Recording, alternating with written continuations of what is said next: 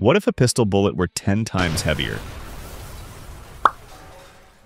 Let's take the popular Glock 17. The parameters of its standard bullet, 9x19 caliber, it weighs 8 grams and travels at 380 meters per second.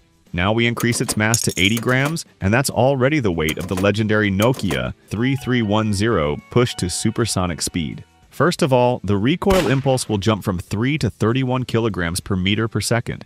During the shot, the 390-gram slide will tear off and fly backward at about 80 meters per second. And right after it, the pistol itself will be thrown back at over 30 meters per second. If your face is in the way, the impact will be like 2 bricks launched at 120 kilometers per hour. Instant death. Fatality. The bullet won't even have time to leave the barrel. The pressure will rise from the usual 2,600 bar to an insane 26,000, and the Glock will simply explode in your hands. But if we imagine that we somehow managed to fire it, such a bullet would punch through a car engine, 30 centimeters of concrete, or even a household steel safe. Now imagine the same upgrade in a Smith & Wesson 500.